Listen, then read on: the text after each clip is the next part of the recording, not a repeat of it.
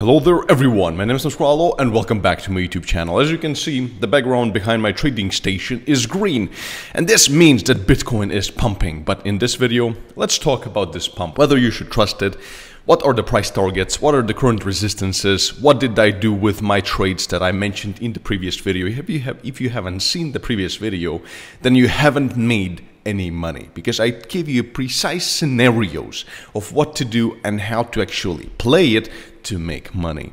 But the funny thing is that we were trading actively in the Telegram channel yesterday, so go join my free Telegram channel. There is a link down in the description of this video. Huge trading community, and I told it's one of these situations when I'm Mr. Spot On. So call me Mr. Spot On down in the comments right now, because I messed it up myself last night, and it was like, damn it, because when I woke up in the morning I was like, fuck. But I'm gonna show you exactly what I did and how it played out. Was I trusting this move or not? But this was one of the moments when even I, Mr. Spot On, which is rare, but I lost money yesterday. Well, this morning, I suppose. So I'm gonna show you exactly what happened and what I'm currently personally doing. And in just a couple of days, there's gonna be a huge catalyst for price move on Bitcoin and all high-risk assets. So really watch this video from the beginning and until the end, because very important stuff is coming from macro space as well, and it's gonna be a huge, actually deciding factor also whether we're gonna go and break out of this flag going upward. Again, remember, this is the daily flag, very important right now. Or we finally are gonna go lower and break down to our bearish targets. So this is gonna be at the end of the video. And as always, if you're brand new to the channel, guys and girls, please consider subscribing. A lot to learn here, and also hit that notification bell so that you're always notified when I make a new upload. And all I'm asking, guys and girls, leave a like on this video. It's very simple, and it's a lot easier than me creating these videos for you guys and girls every day. And it motivates me every morning to wake up to see, wow, on the previous video we have 1,500 likes. I'm gonna make another video for you guys today. Go down and like the video. Thank you very much, and very much appreciate it as always. And there is also a share button down below here on YouTube, but if you feel like sharing it on your social media, would be very much appreciated. So anyway, that was a very nice intro, very lovely one. What do you think? Let me know in the comments. The daily chart. So we just bounced off of this support, and we were forming a squeeze in here. So let's just go back, and we saw this incredible, beautiful squeeze that actually broke down. Let me just, well, it's fine, whatever. So it broke down, and I've taken a short trade from here. I was trying to be the smart one. So I was trying to be because I like to do this. I like to find all the earliest entries possible. And I always tell you, and I always show you guys all my trades. And that's why you call me Mr. Spot On, that I'm transparent. I'm not one of those moon boys who gets liquidated 10 times in a row and doesn't even mention it, So let me know in the comments if you know people like this. So I don't want to call any names, but I show you everything. So basically here, and my target was 18,000, because in the current macro environment everything is really bad. So as it started to reverse, I was looking at this and I was like wondering, okay, should we, because I told you also yesterday that if we close above this resistance with some volume, it's a great place to long it, to just flip long. And my strategy that I really like, when there is a certain formation, there's always two ways, and it's sometimes difficult to predict it with 100% accuracy. So if you see changing momentum, just flip it. So that's what I do, and that oftentimes I've made a lot of money. I mean, this year we've made a lot of money like this. You can watch my previous videos with crazy profits. So, and here I was hesitant. So as the price went up, and we theoretically in the 4-hour chart, we closed below right here. So it was very painful, and the volume was really low. So for me it was like, nah, I just couldn't pull myself together. Even the volume here, it went up a little bit, but it did here, so not at the break. At the break, volume was low, so it was really painful for me to really flip. And if we're gonna go to a smaller time frame, then we're gonna see that we tested it, we got rejected. We tested it, we got rejected, and then we formed another formation here, which actually constituted, I would probably say, more of a floating level. So a floating level basically is a level that is just unevident, it's just losing its relevance because it's becoming a floating one. And in this instance, the floating one was the one from the daily chart, the most important one that we were actually this one from the 4-hour chart. It became ever so slightly floaty, and it's always very tough to trade these kinds of levels. But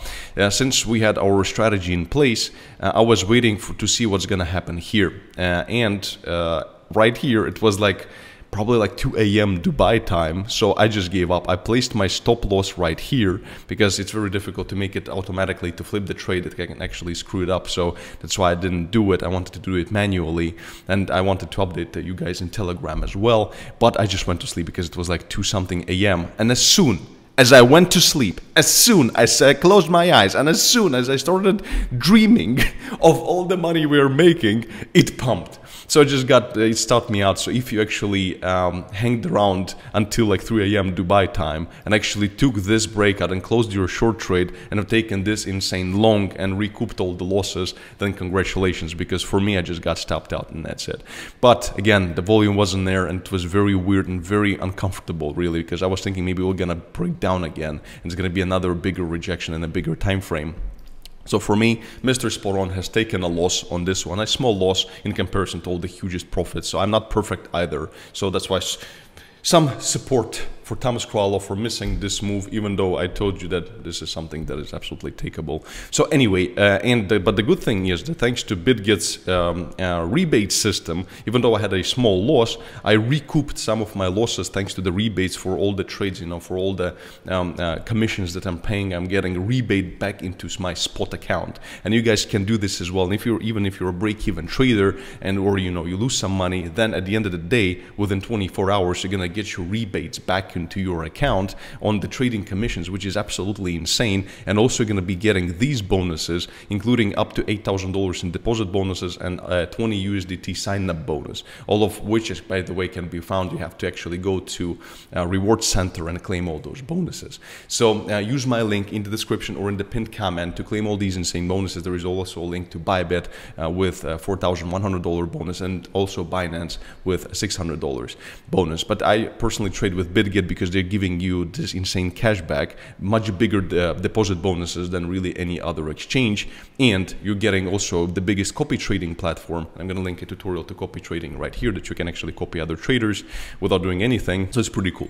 Now let's move on back to the chart and let's talk about what we were expecting. So if we're going to go to this chart right here, nope, not this one, we're going to see that we actually just pumped back above a very important critical resistance, which is the area between $19,600 and $20,000. So we are above 20K yet again. And you remember, this is a huge order block and that has been very important from us previously. So we are right now in this vicinity, and where we're going to see a lot of resistance coming in very soon. But let's quickly take a look at the EMA ribbon, and we need the daily chart. And right now we're pumping right into the EMA ribbon. And remember what has happened every time before this. So for me, I'm not necessarily really trusting this right now.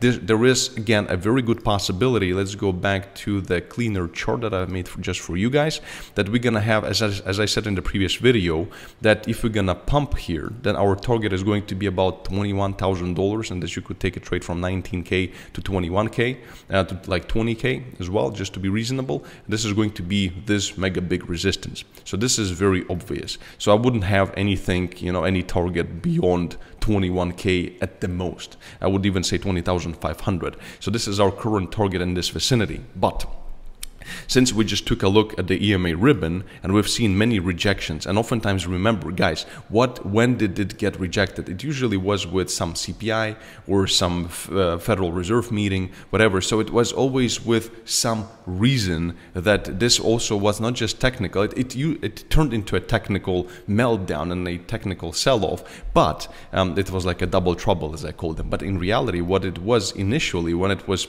pumping above EMA ribbon and then crashing down below, it was a fundamental macro reason. So, and that's why I love in the bear market, you always have to, macro is predominant. So what is the macro reason that is coming up? Do you guys know? Let me know that in the comments right now. If you know, are you a good trader? Because if you are a good trader, you should know these things. So what is coming up right now is the PCE data, Personal Consumption Expenditures Price Index. Well, basically report on inflation, which is coming out, I believe it's 8:30 a.m. Eastern time, September 30th. Correct me if I'm wrong on the time. And what we were expecting from this, let's quickly talk about the expectations, because you guys have to be educated. You need to know what to see here. So basically the expectations are right here in investing, and I'm still seeing my own ads. And yes, if you want to learn how to do all these things yourself and take amazing trades yourself with a good, consistent results like Thomas Crollo, Mr. Spot On, then go to offer.thomascrollo.com and claim one of the seats.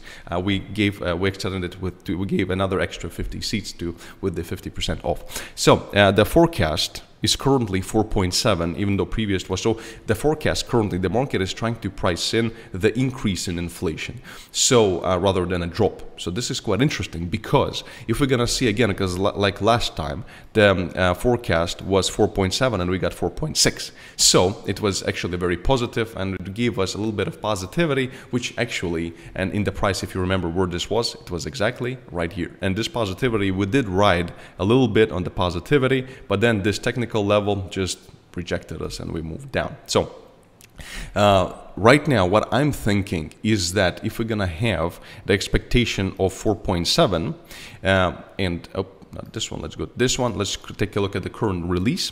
6.3 is the overall one actually. So here is the 4.6, so the market is expecting 4.7. So I would say if it's going to be 4.6 or below, it's again going to be very, very bullish. And certainly the reason why they're looking just at this one, the PC excluding food and energy, is because this one most likely is the overall one, which we're going to see right here, the total one, is probably going to go down most likely, simply because of the oil. If we're going to go and take a look at the oil, we're going to see a massive drop. Let's turn off the EMA ribbon, it's irrelevant, and we're going to see a 41% drop in the oil already. So we're going to definitely see the decrease in inflation, the one that includes energy and oil, so and fuel. So this is something that is very obvious, therefore we should be more focused on the one without it. So if anything is going to be below 4.6 or below, it's going to definitely be very bullish. This is going to be, in a long-term perspective, going to affect the Federal Reserve's actions and now quantitative tightening. However, guys and girls, I have to mention that even though I'm currently talking about it in a positive tone, if we're going to have a forecast of 4.7, we're going to see something like 4.8, or, you know, well, 4.7 itself is going to be quite neutral, but still is going to be more bearish than bullish, in my opinion, because it's going to be more than the previous month, and this is obvious. But if it's going to be something like 4.8 or something like 4.9, which is probably very unlikely, then I don't have to tell you obvious things that we're going to definitely break down below. I think that this is going to be the catalyst for the breakout out of this whole wedge right here, in my personal humble opinion. And then remember that if it's going to be something like worse than expected in terms of PCE, then hello, the complete breakdown from this wedge right here. This is my personal humble opinion. So I'm going to link a course to crypto for beginners that I've done. Check it out right here. You're going to learn a lot. Make some noise down in the comments for Mr. Spot On. Subscribe and hit that notification bell, and also share this video. There's a share button down below here on YouTube. And as always, stay smart, stay rich, peace and love. Thomas Crollo. I'll see you in the next video. Bye-bye.